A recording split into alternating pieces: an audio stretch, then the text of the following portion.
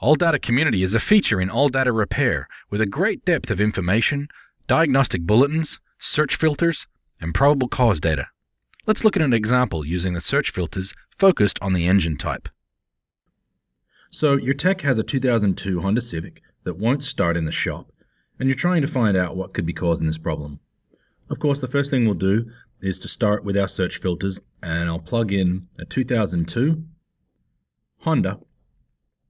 Now, rather than select a model, where I know there are several model choices, what I'm going to do is skip it and actually select the same engine that I have for this Civic, which is a 1.7 litre non-VTEC engine.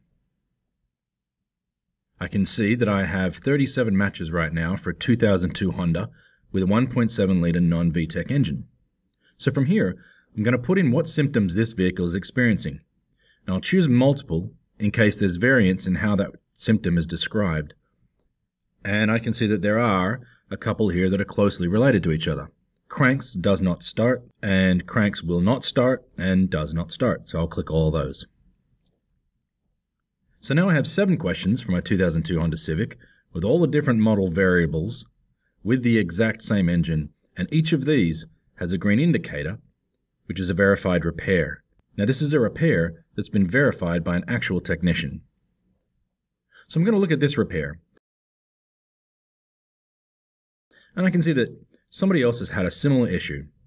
He had some additional DTC codes set.